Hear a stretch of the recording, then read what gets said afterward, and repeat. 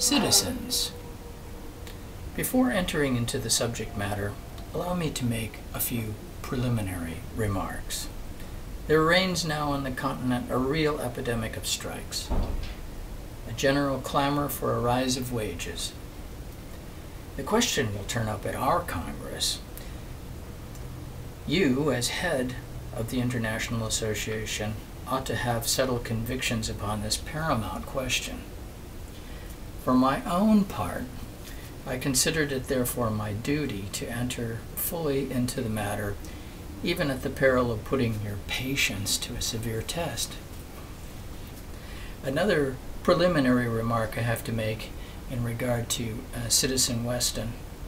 He has not only proposed to you, but has publicly defended the interest of the working class as he thinks, opinions which he knows to be most unpopular with the working class.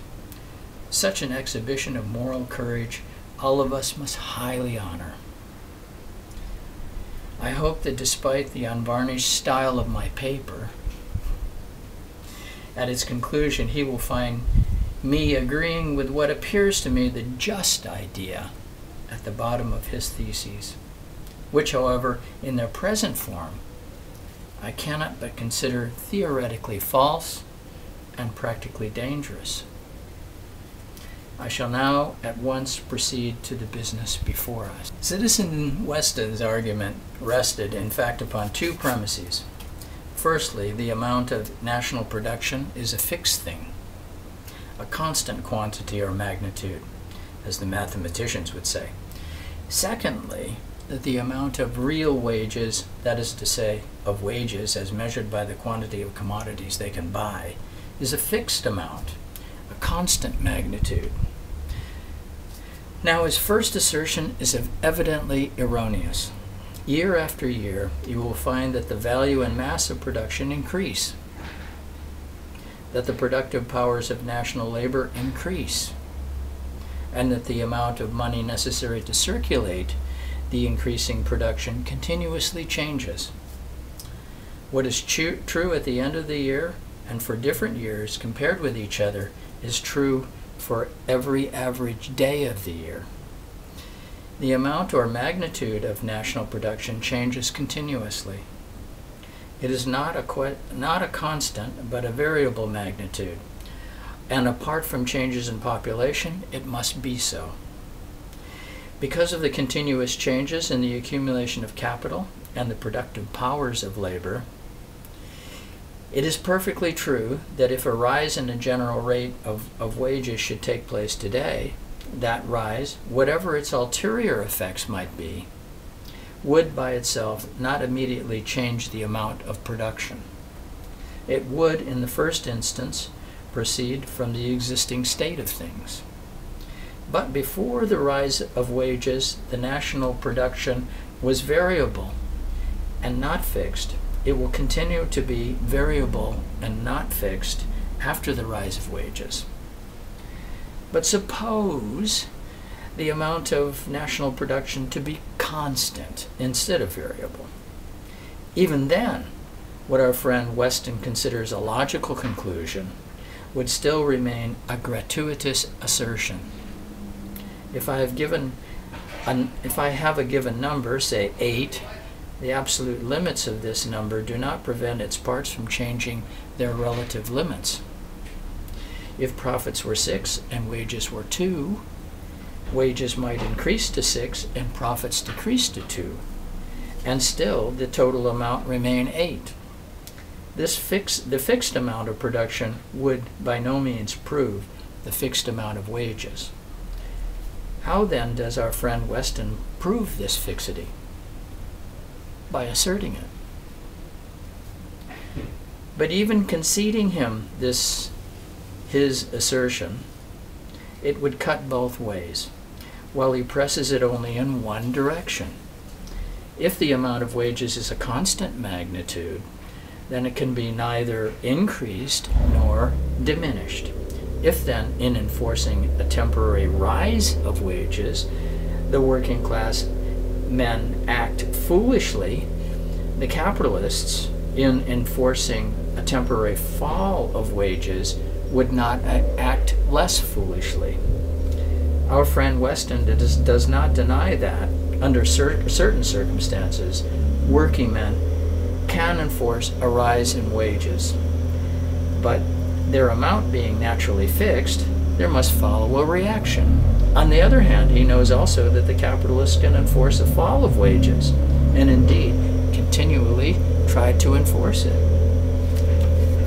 According to the principle of the constancy of wages, a reaction ought to follow in this case, not less than the former. The working men, therefore, reacting against the attempt at or the act of lowering wages, would act rightly. They would therefore act rightly in enforcing a rise of wages, because every reaction against the lowering of wages is an action for raising wages. According to Citizen Weston's own principle of the constancy of wages, the working men ought therefore, under certain circumstances, to combine and struggle for a rise of wages. If he denies this conclusion, he must give up the premise from which it flows. He must not say that the amount of wages is a constant quantity, but that although it cannot and must not rise, it can and must fall whenever capital pleases to lower it. If the capitalist pleases to feed you upon potatoes instead of upon meat, and upon oats instead of upon wheat, you must accept his will as the law of political economy and submit to it. If in one country the rate of wages is higher than in another, in the United States, for example, than in England, you must explain this difference in the rate of wages by a difference between the will of the American capitalist and the will of the English capitalist, a method which would certainly very much simplify not only the study of economic phenomena, but of all other phenomena. But even then, we might ask, why the will of the American capitalist differs from the will of the English capitalist? And to answer the question, we must go beyond the domain of will. A person may tell me that God wills one thing in France and another thing in England.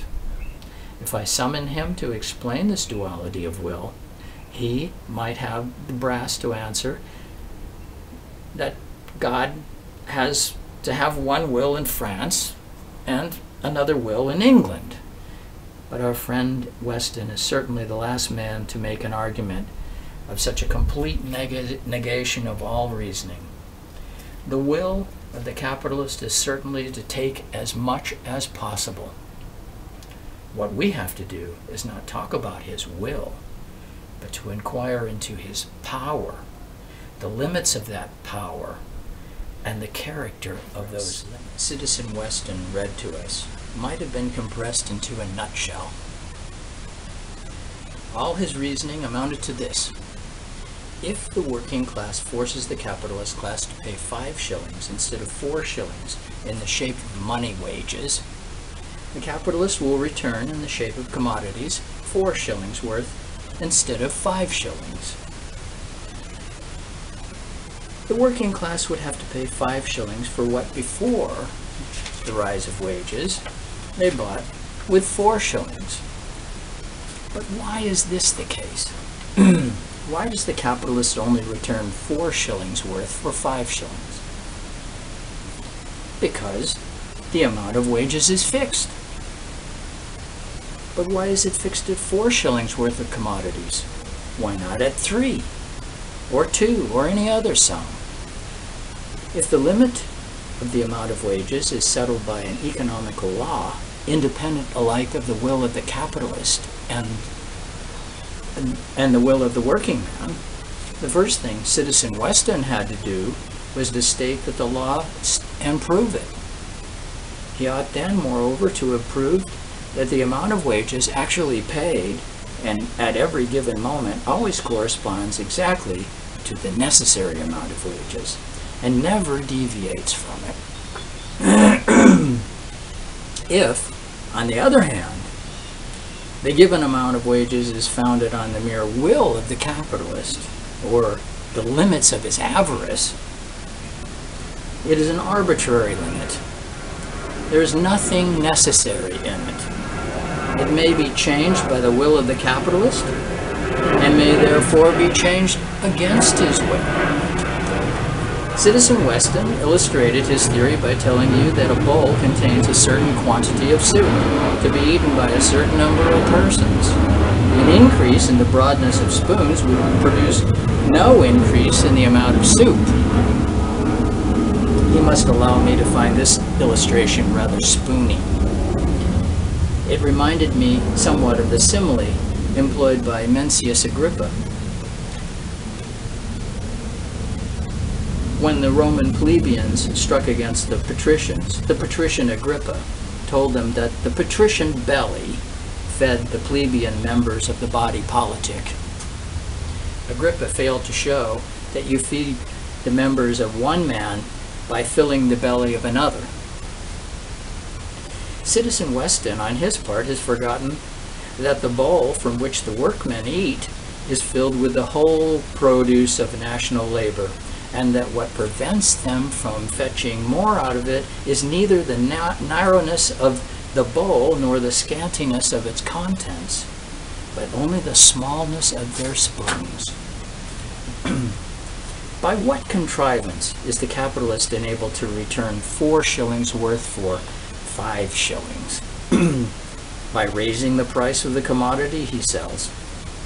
Now, does a rise, and more generally a change in the prices of commodities, do the prices of commodities themselves depend on the mere will of the capitalist?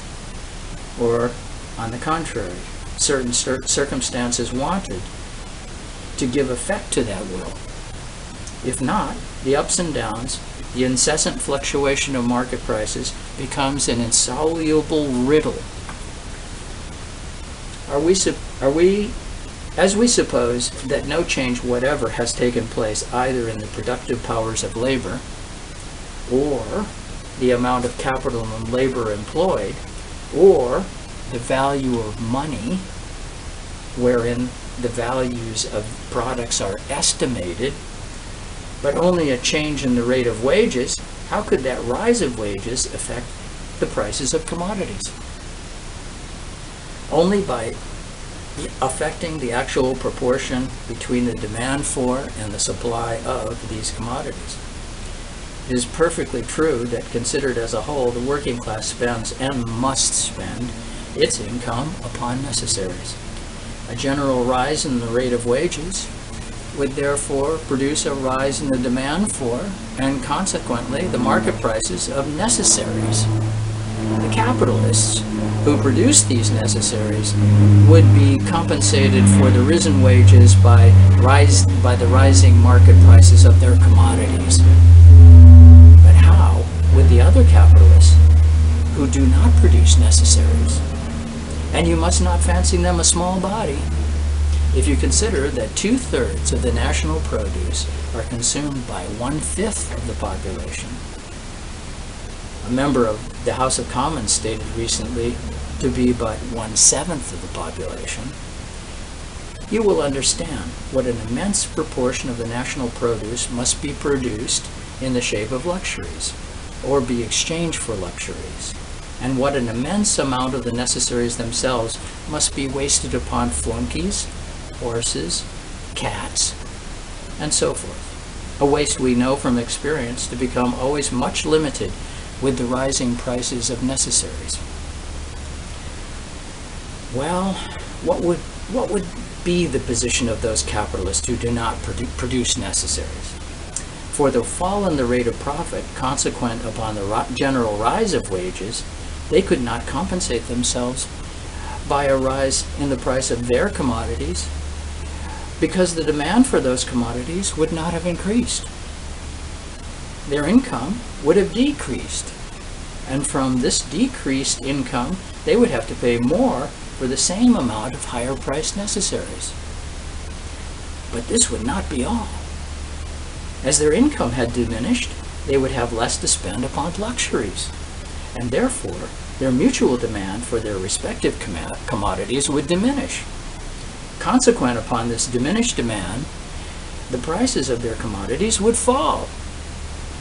In these branches of industry, therefore, the rate of profit would fall, not only in simple proportion to the general raise of wages, but the compound ratio of the general rise of wages, the rises in the prices of necessaries, and the fall in the prices of luxuries.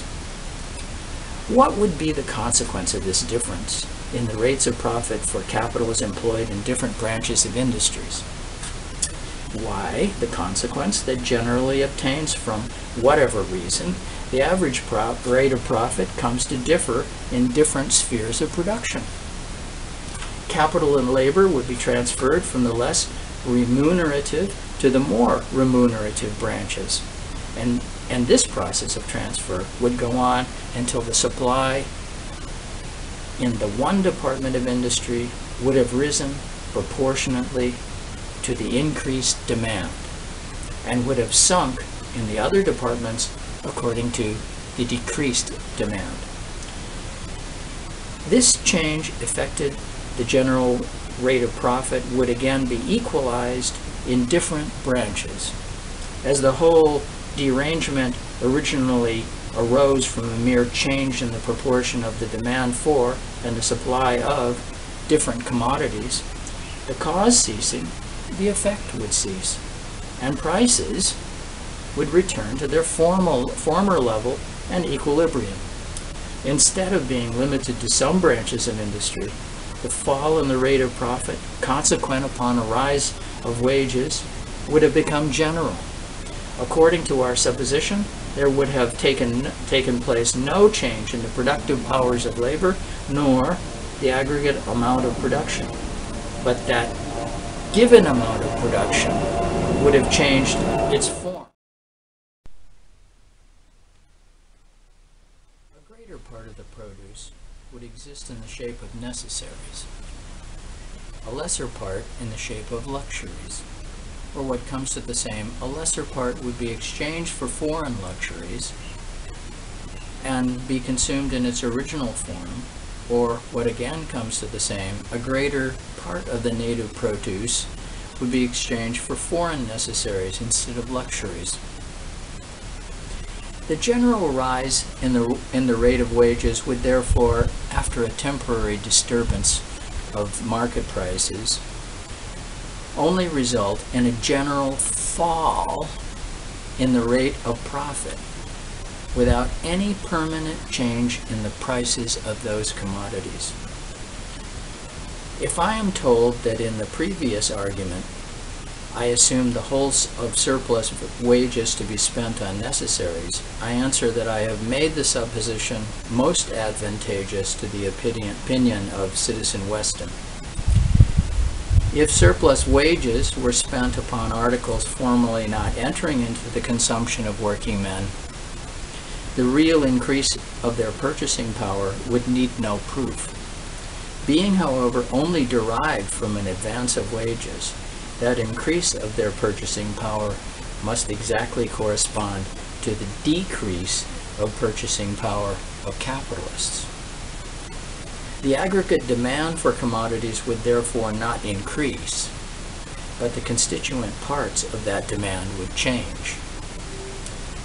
The increasing demand on the one side would be counterbalanced by the decreasing demand on the other side.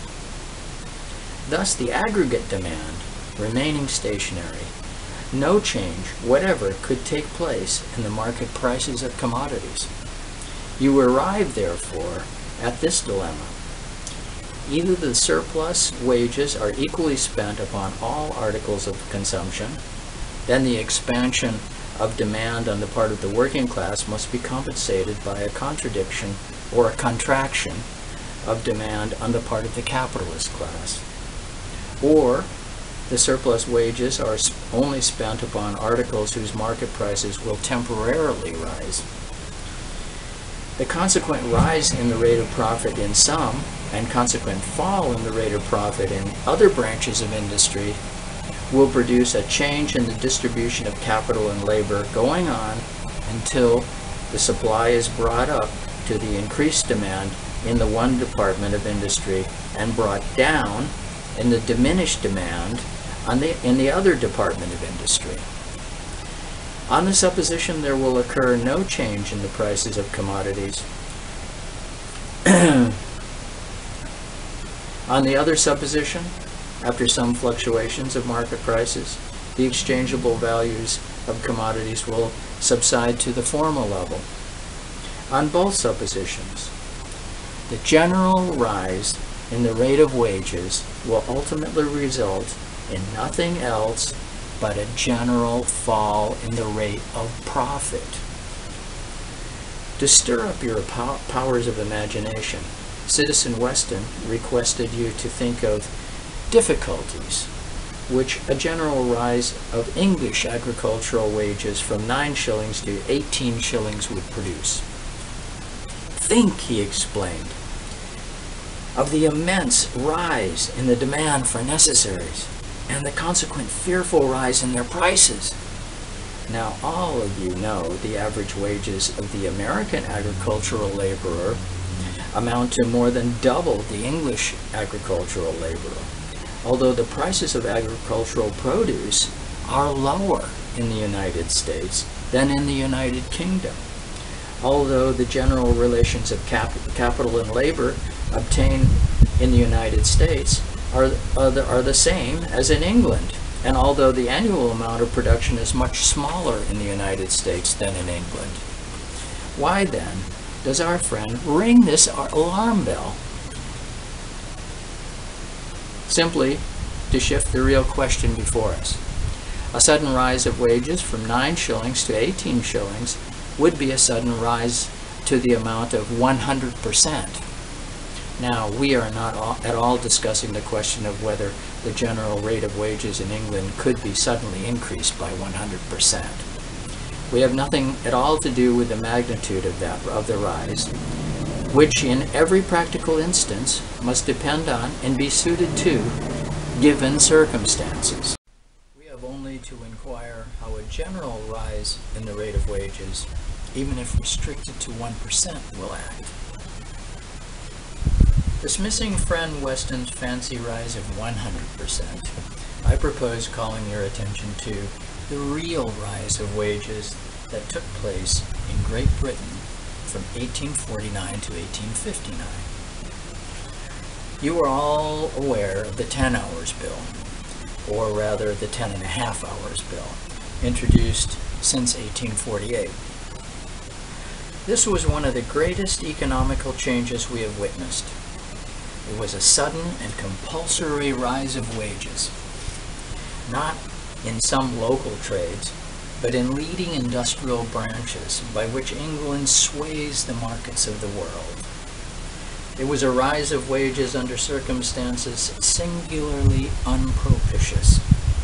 Dr. Uhr, Professor Senior, and all other official economical mouthpieces of the middle class, and here I must give an aside. The aristocracy was the upper class in Great Britain, while the capitalists composed what was known to Marx as the middle class. To continue. Proved, and I must say upon much stronger grounds than those of our friend Weston, that it would sound the death knell of English industry. They proved that it not only amounted to a simple rise of wages, but to a rise of wages initiated by and based upon the diminution of the quantity of labor employed. They asserted that the 12th hour he wanted to take from the capitalist was exactly the only hour from which he derived his profit.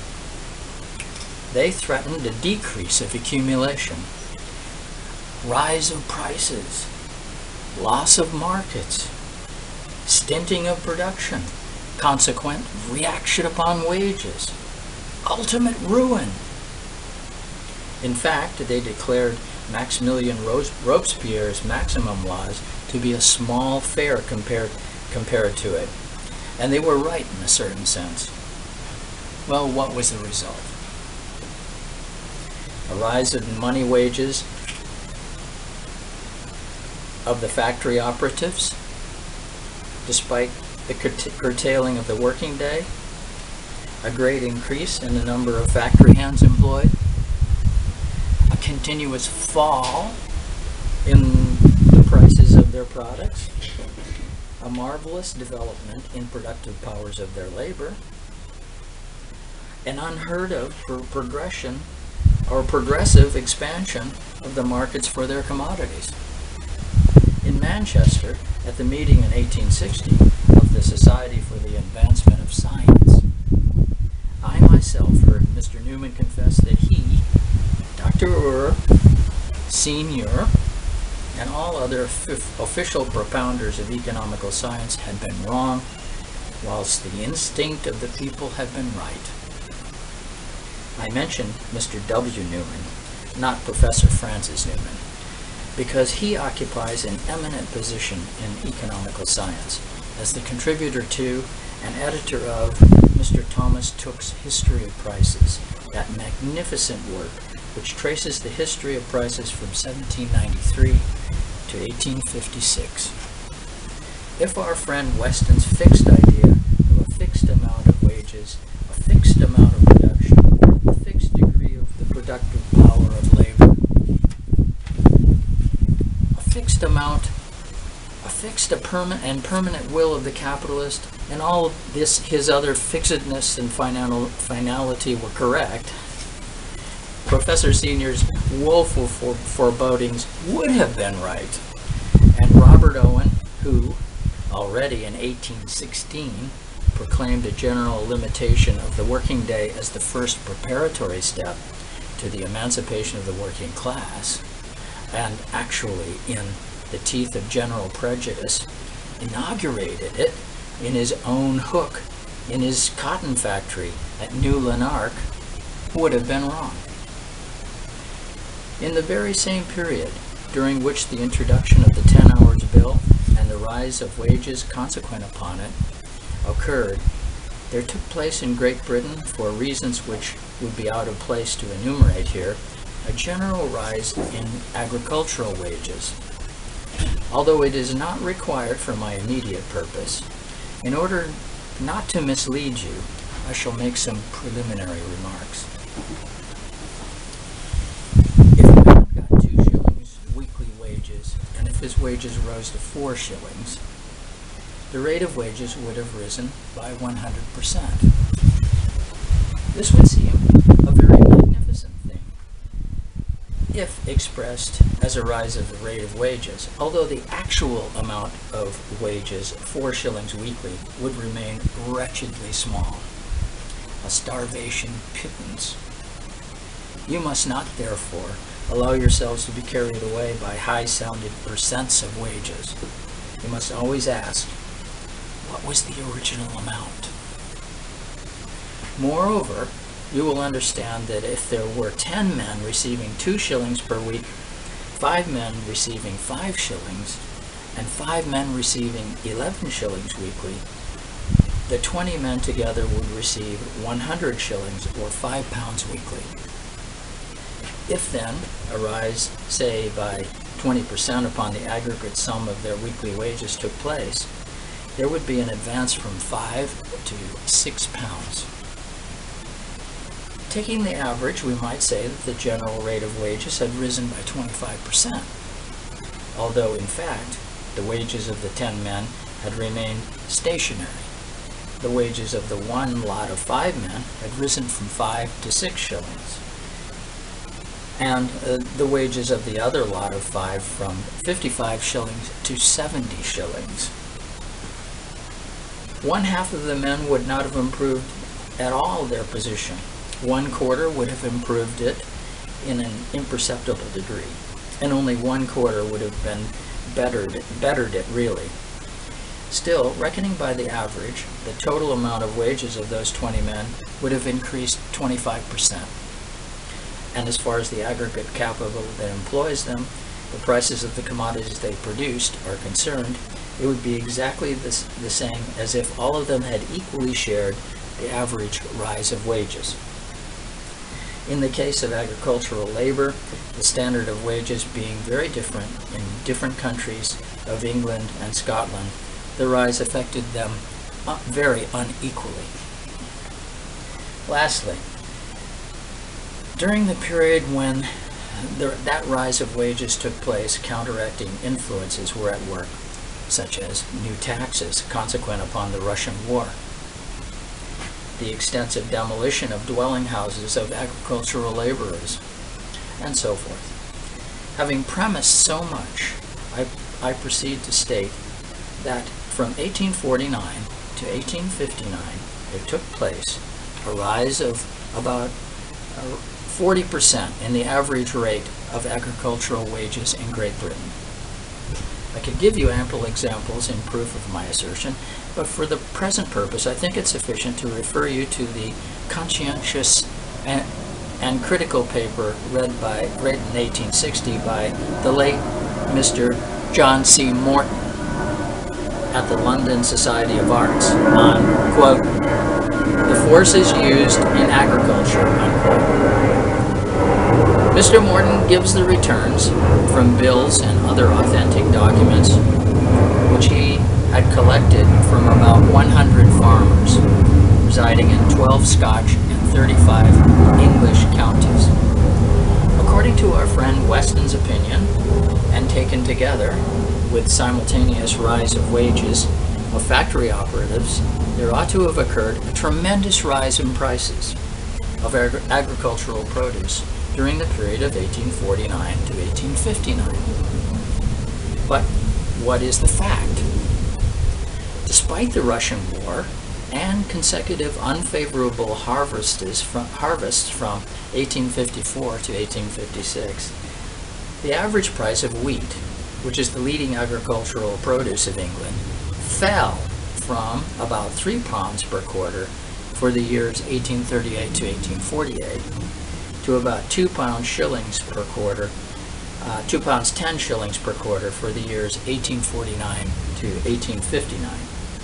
This constitutes a fall in the price of wheat of more than 16%, simultaneously with an average rise of agricultural wages of 40%. During the same period, if we compare its end with its beginning, 1859 with 1849, there was a decrease of official pauperism from 934,419 to 860,470, the difference being 73,949, a very small decrease, I grant, and which in the following years was again lost, but still a decrease. It might be said, consequent upon the abolition of the Corn Laws, the import of foreign corn was more than doubled during the period of 1849 to 1859, as compared with the period of 1838 to 1848. And what of that? From Citizen Weston's standpoint, one would have expected that this sudden, immense, and continuously increasing demand upon foreign markets must have sent up the prices of agricultural produce there to a frightful height. The effect of increased demand remaining the same, whether it comes from without or from within. What was the fact? Apart from some years of failing harvests, during all that period, the ruinous fall in the price of corn formed a standing theme of declamation in France. The Americans were again compelled to burn their surplus, and Russia, if we are to believe Mr. Urquhart, prompted the Civil War in the United States because her agricultural exports were crippled by the Yankee competition in the markets of Europe. Reduced to its abstract form, Citizen Weston's argument would come to this: every rise in demand always occurs on the basis of a given amount of production. It can, therefore, never increase the supply of articles demanded, but can only enhance their money prices. Now, the most common observation shows that an increase in demand will, in some instances, leave the market prices of commodities altogether unchanged, and will in other instances cause a temporary rise of market prices, followed by an increased supply, followed by a reduction of the prices to their original level, and in many cases below their original level.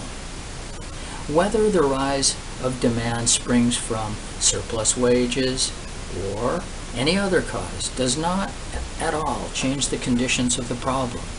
From Citizen Weston's standpoint, the general phenomenon was as difficult to explain as the phenomenon occurring under the exceptional circumstances of a rise of wages. His argument had therefore no peculiar bearing whatever upon the subject we treat. It only expressed his perplexity at accounting for the laws by which an increase of demand produces an increase of supply instead of an ultimate rise in market prices. On the second day of the debate, our friend Weston clothes his old assertions in new forms. He said, consequent upon a general rise in money wages, more currency will be wanted to pay the same wages. The currency being fixed, how can you pay with this fixed currency increased money wages? The first difficulty arose from the fixed amount of commodities accruing to the working man, despite his increase of money wages. Now it arises from the increased money wages despite the fixed amount of commodities. Of course, if you reject his original dogma, his second grievance will disappear. However, I shall show that this currency question has nothing at all to do with the subject before us. In your country, the mechanism of payments is much more perfected than any other country in Europe. Thanks to the extent and concentration of the banking system, much less currency is wanted to circulate the same amount of values and to transact the same or greater amount of business. For example, as far as wages are concerned, the English factory operative pays his wages weekly to the shopkeeper, who sends them weekly to the banker, who returns them weekly to the manufacturer, who again pays them away to his workingmen, and so forth. By this contrivance, the yearly wages of an operative, say of £52, may be paid by one single sovereign, turning round every week in the same circle. Even in England, the mechanism is less perfect than in Scotland, and it is not everywhere equally perfect, and therefore we find, for example, that in some agricultural districts, more currency is wanted to circulate a much smaller amount of values. If you cross the Channel, you will find that the money wages are much lower than in England, but they are circulated in Germany, Italy, Switzerland, and France by a much larger amount of currency. The same sovereign will not be so quickly intercepted by the banker or returned to the industrial capitalist, and therefore, instead of one sovereign circulating £52 yearly, you want perhaps 3 sovereigns to circulate yearly wages to the amount of £25.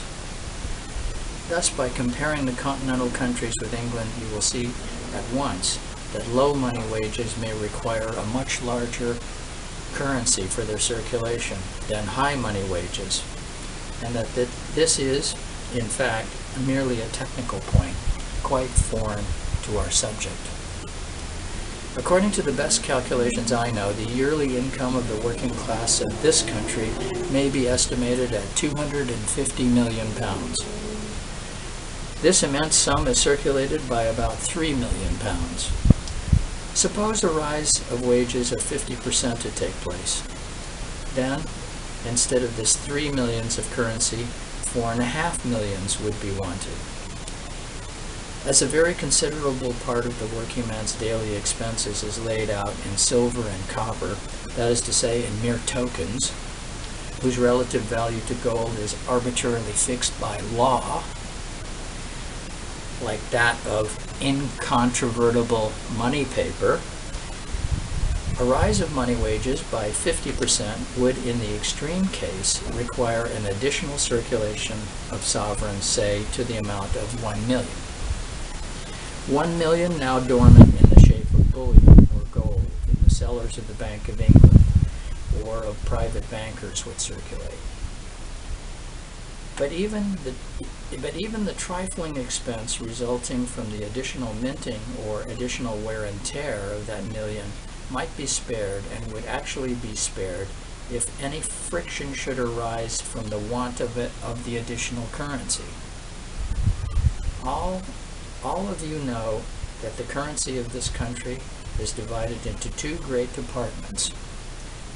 One sort, supplied by banknotes of different descriptions, is used in transactions between dealers and dealers, and larger payments from consumers to dealers, while another sort of currency, metallic coin, circulates in the retail trade.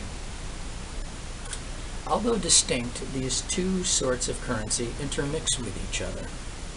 Thus, gold coin, to a very great extent, circulates in even larger payments for all the odd sums under £5. If tomorrow £4 notes or £3 notes or £2 notes were issued, the gold filling these channels of circulation would at once be driven out of them and flow into those channels where they would be most needed from the increase of money wages. Thus, the additional million required by an advance of wages by 50% would be supplied without the addition of one single sovereign. The same effect might be produced without one additional banknote by an additional bill's circulation, as was the case in Lancashire for a considerable time. If a general rise in the rate of wages, for example, of 100%, as Citizen Weston supposed it to take place in agricultural wages, would produce a great rise in the price of necessaries, and according to his views, require an additional amount of currency not to be procured, a general fall in wages must produce the same effect on the same scale in the opposite direction. Well, all of you know that the years 1858 to 1860 were the most prosperous years for the cotton industry, and peculiarly the year 1860 stands in that respect unrivaled in the annals of commerce, while at the same time all other branches of industry were most flourishing. The wages of the cotton operatives and all other working men connected with their trade stood in 1860 higher than ever before. The American crisis came, and those aggregate wages were suddenly reduced to about 1/4 of their former amount. This would have been, in the opposite direction, a rise of 400%. If wages rise from 5 to 20, we say that they rise by 400%. If they fall from 20 to 5, we say that they fall by 75%. But the amount of the rise in the one and the amount of the fall in the other case would be the same, namely 15 shillings. This, then, was a sudden change in the rate of wages, unprecedented, and at the same time extending over a number of operatives, which, if we count all the operatives, not only directly engaged but indirectly dependent upon the cotton trade, was larger by 1/2 than the number of agricultural laborers. Did the price of wheat fall? It rose from the annual average of 47 shillings 8d per quarter during the 3 years 1858 to 1860 to the annual average of 55 shillings 10d per quarter during the 3 years 1861 to 1863. As to the currency, there were coined in the mint in 1861 £8,673,323 against £3,378,000 1,792 pounds in 1860. That is to say, there were coined 5,294,440 pounds more in 1861 than in 1860. It is true the banknote circulation was in 1861 less by 1,319,000 pounds than in 1860. Take this off. There remains still a surplus of currency for the year 1861 as compared with the prosperity year 1860 to the amount of 3,975,440 pounds, or about 4 million pounds. But the bullion reserve in the Bank of England had simultaneously decreased, not quite to the same, but in an approximating proportion. Compare the year 1862 with 1842. Apart from the immense increase in the value and amount of commodities circulated in 1862, capital paid in regular transactions for shares, loans, etc. for railways in England and Wales amounted alone to 320 million pounds, a sum which that would have appeared fabulous in 1842.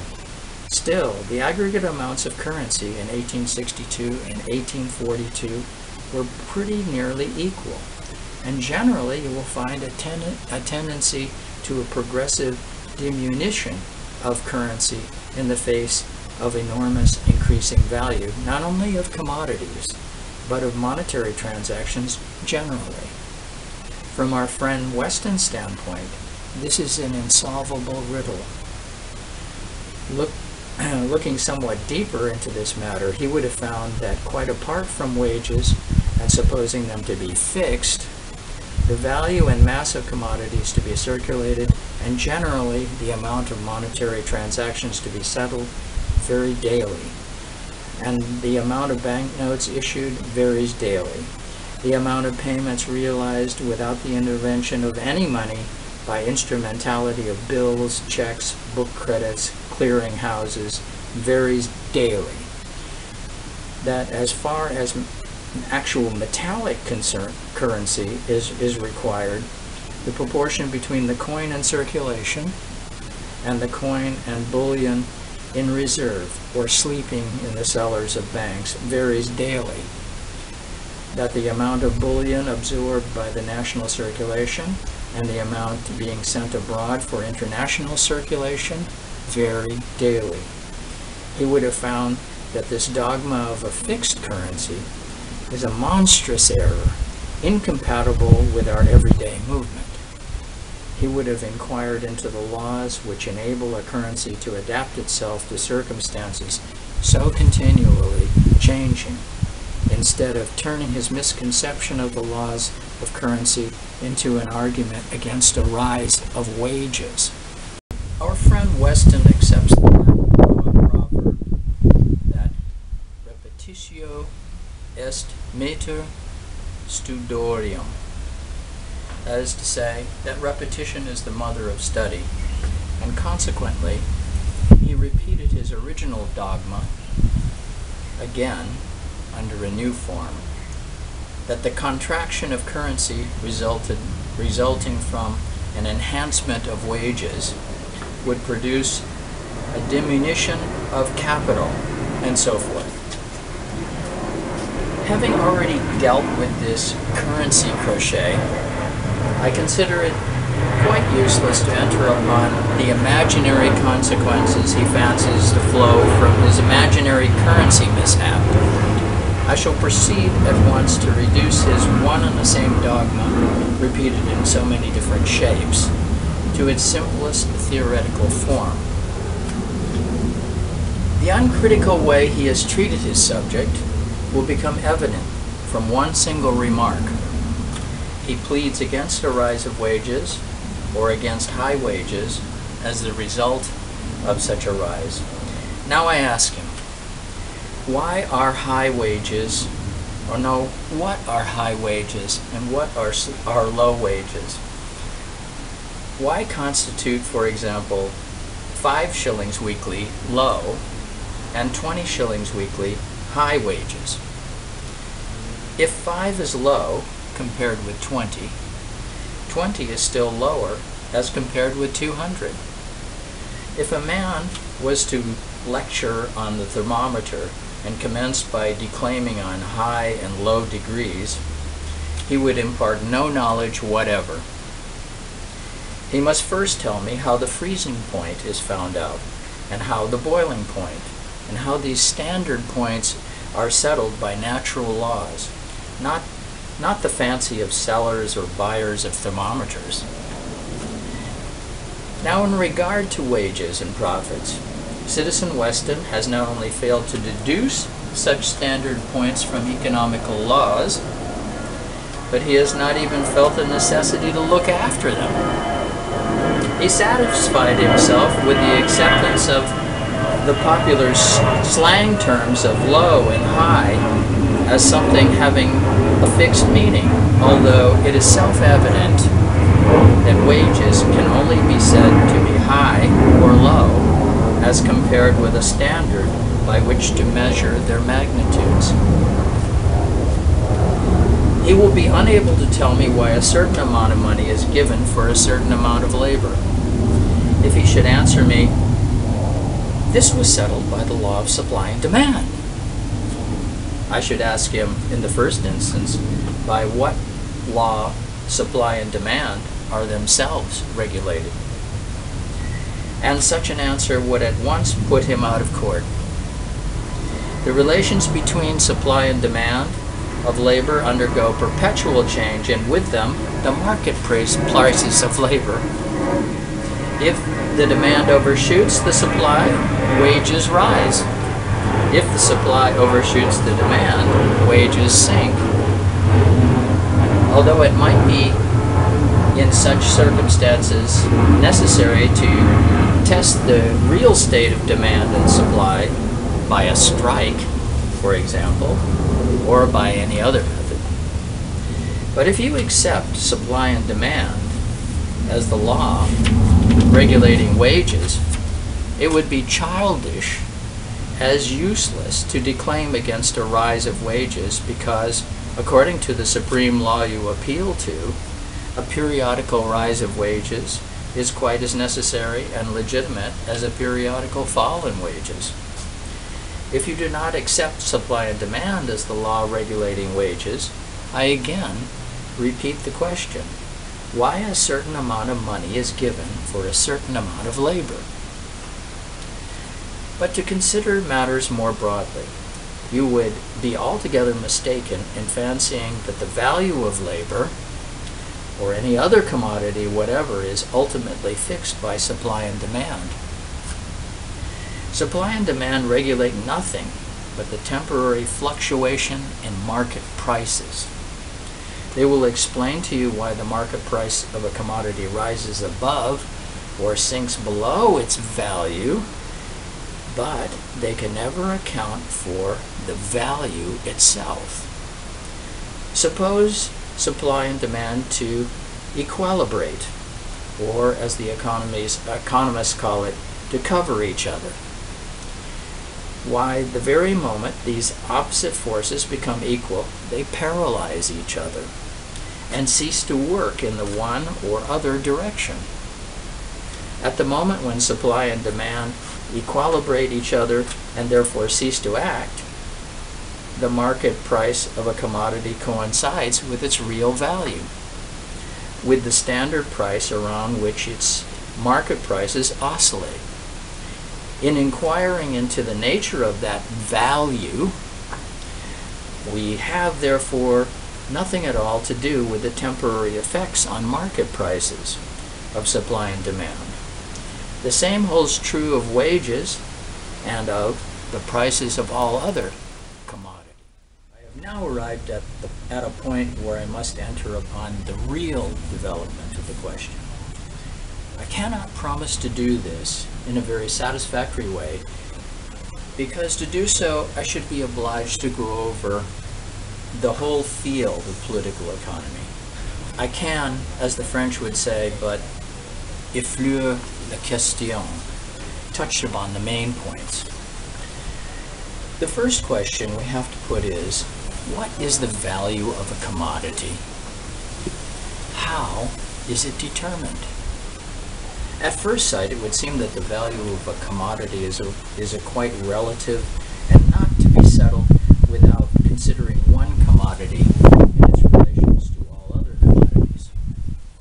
In fact, in speaking of the value in exchange of a commodity, we mean the proportional quantities in which it exchanges with all other commodities. But then arises the question, how are the proportions in which commodities exchange with each other regulated? We know from experience that these proportions vary infinitely. Taking one single commodity, wheat for instance, we shall find that a quarter of wheat exchanges in almost countless variations of proportion with other commodities, yet its value remaining always the same, whether expressed in silk, gold, or any other commodity. It must be something distinct from and independent of these different rates of exchange with different articles.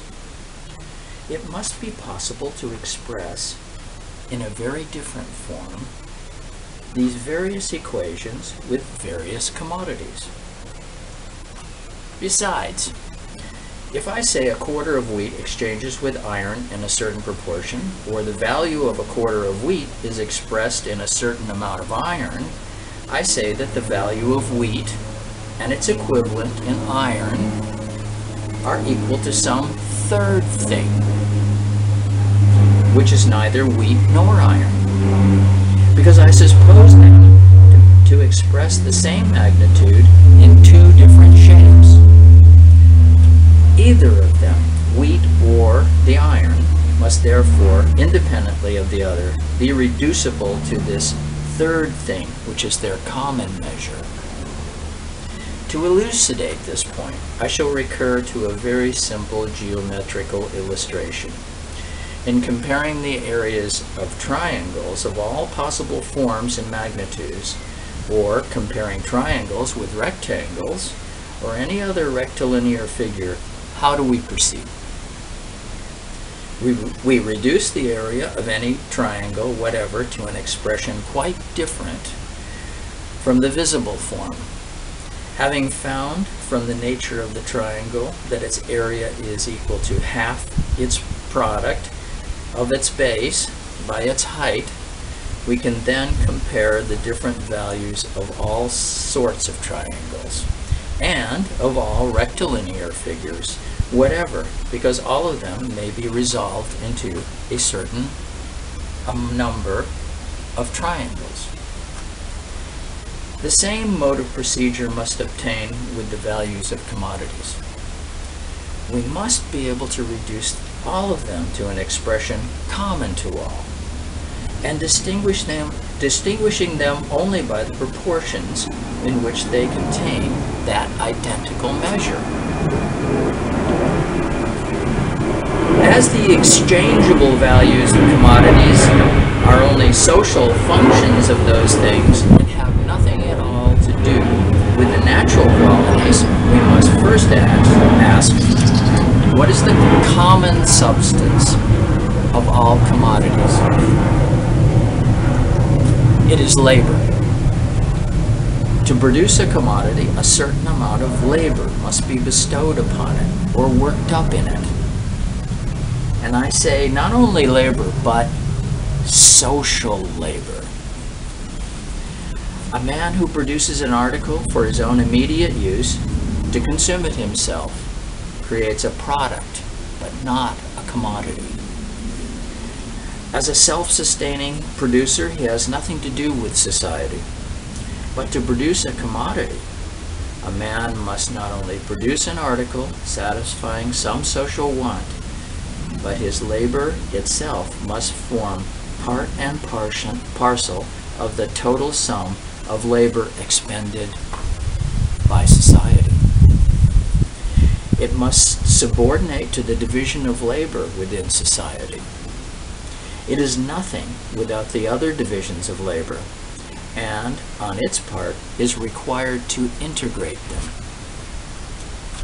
If we consider commodities as values, we consider them exclusively under the single aspect of realized, fixed, or if you like, crystallized social labor.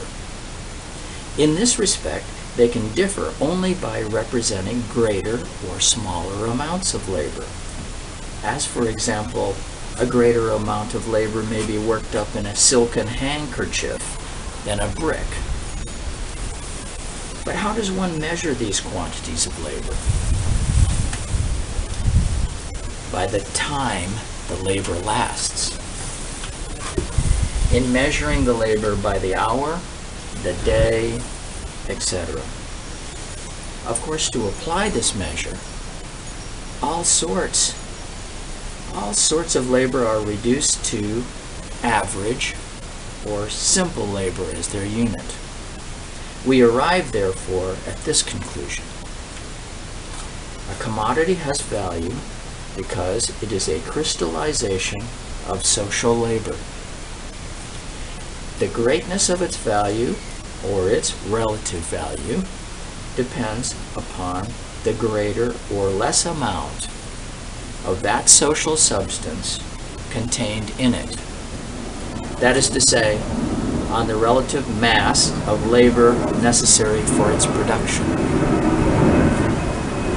The relative values of commodities are therefore determined by the respective quantities or amounts of labor worked up, realized, and fixed in them.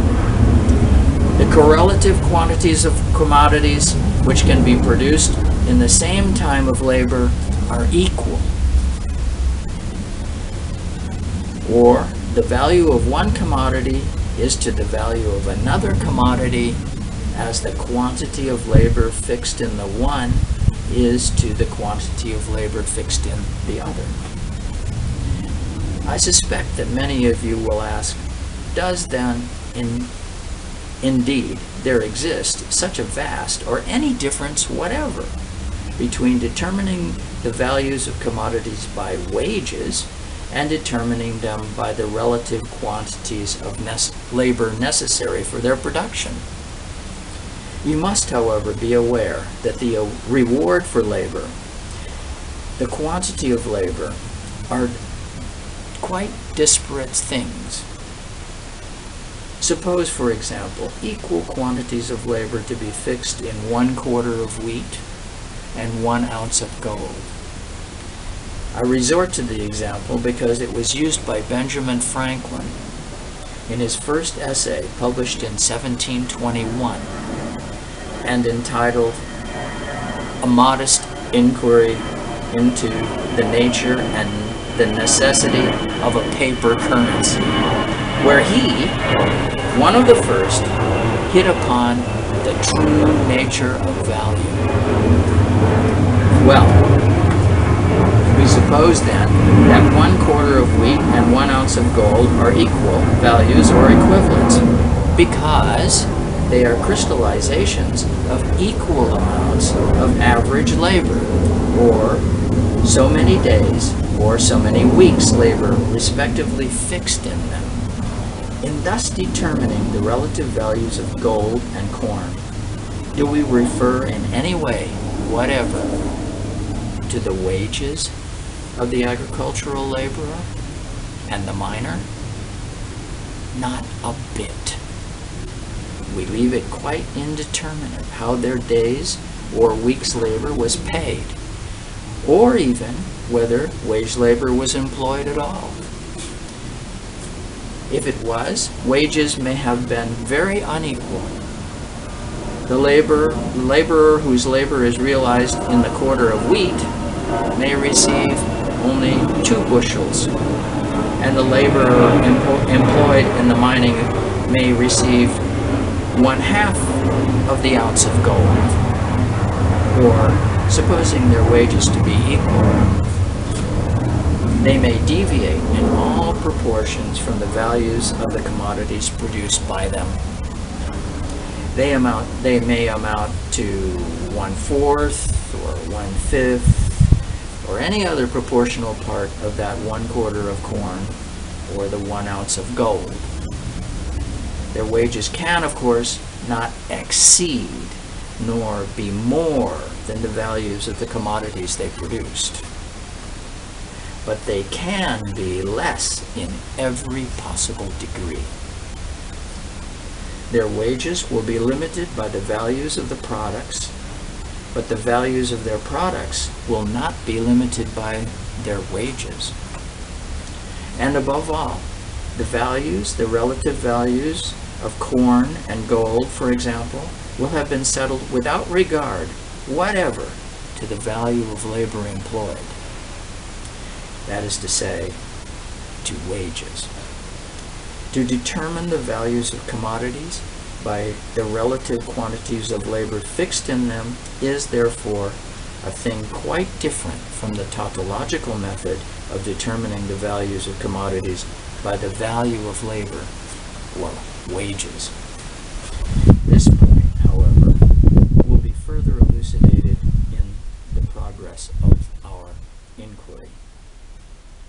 In calculating the exchangeable value of a commodity, we must add to the quantity of labor previously worked up in the raw material of the commodity, and the labor bestowed on the implements, tools, machineries, and buildings with which such labor is assisted. For example, the value of a certain amount of cotton yarn is the crystallization of the quantity of labor added to the cotton during the spinning process, the quantity of labor previously realized in the cotton itself, the quantity of labor realized in the coal, oil, and other auxiliary substances used, the quantity of labor fixed in the steam engine, the spindles, the factory building, and so forth. Instruments of production, properly so called, such as tools, machinery, buildings, serve again and again for longer or shorter periods during repeated processes of production. If they were used up at once, like the raw material, their whole value would be at once transferred to the commodities they assist in producing. But as a spindle, for example, is gradually used up, an average calculation is made based upon average time it lasts and its average waste or wear and tear during a certain period, say a day. In this way, we calculate how much of the value of the spindle is transferred to the yarn daily spun, and how much, therefore, the total amount of labor realized in a pound of yarn, for example, is due to the quantity of labor previously realized in the spindle. For our present purpose, it is not necessary to dwell any longer on this point. It might seem that if the value of a commodity is determined by the quantity of labor bestowed upon its production, the lazier man, or the clumsier a man, the more valuable his commodity, because the greater time of labor required for finishing the commodity. This, however, would be a sad mistake.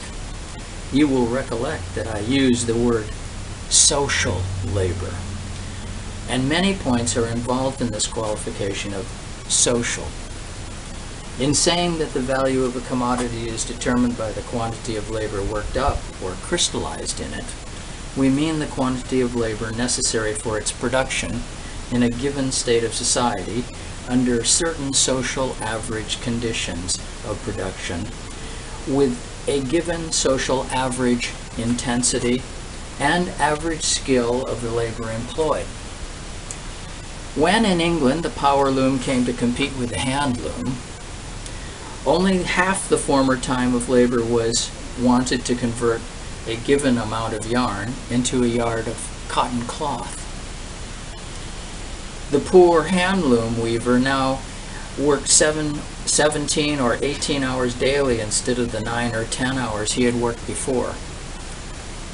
Still, the product of 20 hours of his labor represented now only 10 hours of labor, or 10 hours of labor socially necessary for the conversion of a certain amount of yarn into textile stuffs.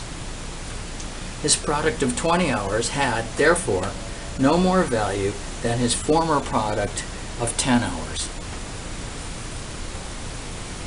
If then the quantity of socially necessary labor realized in commodities regulates their exchangeable values, every increase in the quantity of labor wanted for the production of a commodity must augment its value, as every diminution must lower it.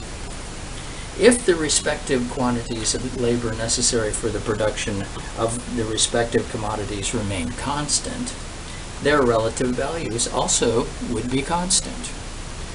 But such is not the case. The quantity of labor necessary for the production of a commodity changes continuously with the changes in the productive powers of labor. The more produce is finished in a given time of labor, and the smaller the productive powers of labor, the less produce is finished in the same time. If, for example, in the progress of population, it should become necessary to cultivate less fertile soils, the same amount of agricultural produce would consequently rise.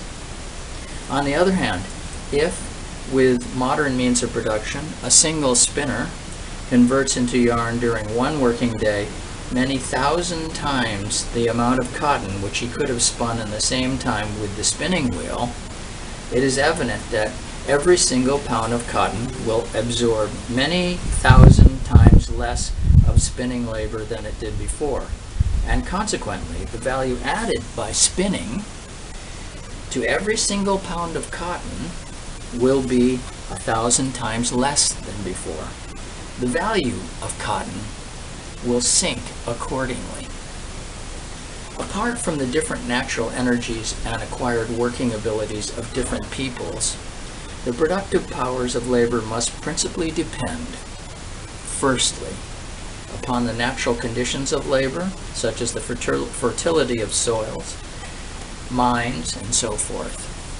Secondly, upon the progressive improvement of the social powers of labor, such as are derived from production on a grand scale, concentration of capital, and combination of labor, subdivision of labor, machinery, improved methods, appliance of chemical and other natural agencies, shortening of time and space by means of communication and transport, and every other contrivance by which science presses natural agencies into the service of labor, and by which the social or cooperative character of labor is developed.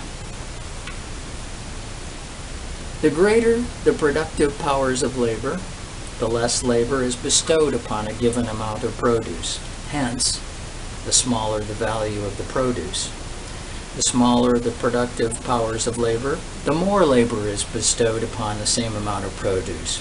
Hence, the greater its value. As a general law, we may therefore set it down that the values of commodities are directly as the times of labor employed in their production, and inversely as the productive powers of labor. Only spoken of value, I shall add a few words about price, which is a peculiar form of value. Price taken by itself is nothing but the monetary expression of value.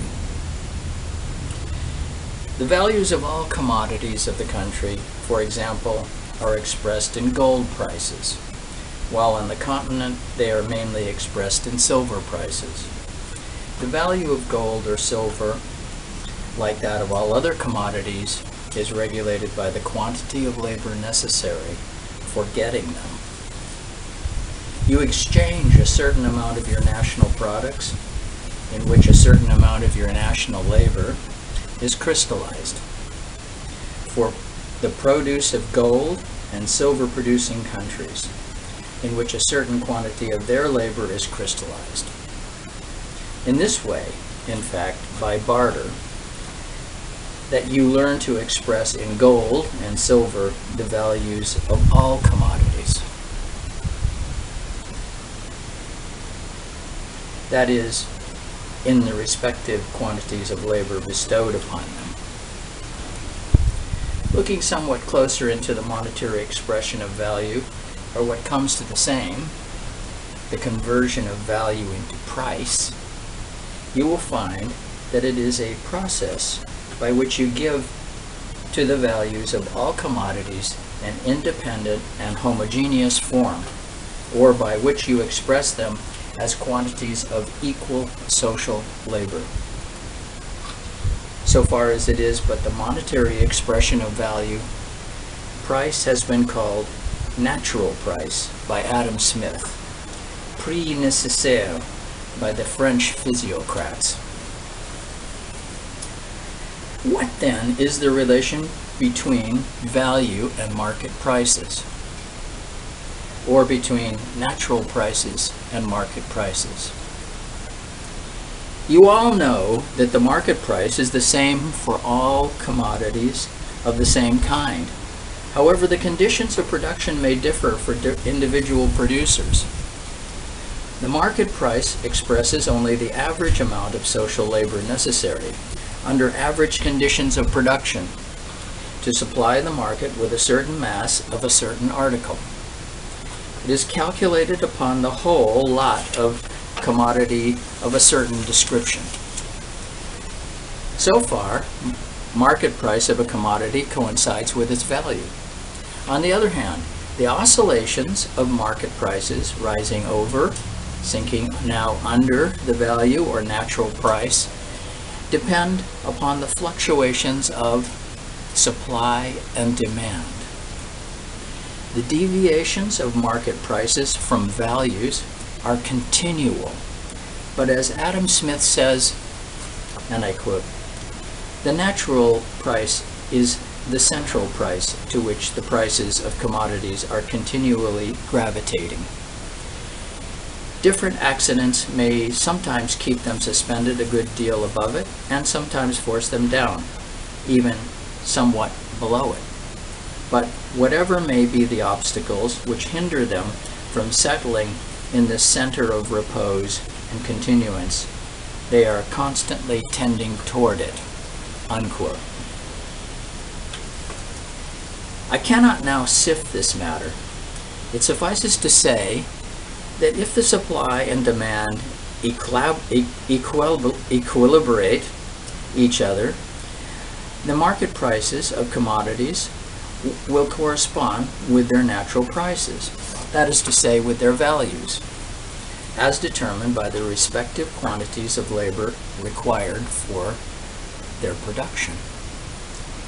But supply and demand must constantly tend to equilibrate each other, although they do so only by compensating one fluctuation by another, a rise by a fall, and vice versa.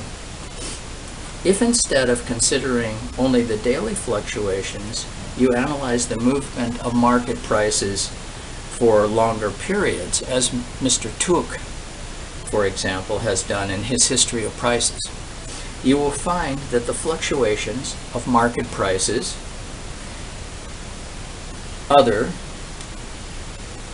so that apart from the effect of monopolies and some other modifications I must now pass by, all descriptions of commodities are, on average, sold at their respective values or natural prices. The average periods during which the fluctuations of market prices compensate each other are different for different kinds of commodities, because with one kind it is easier to adapt supply to demand than with the other.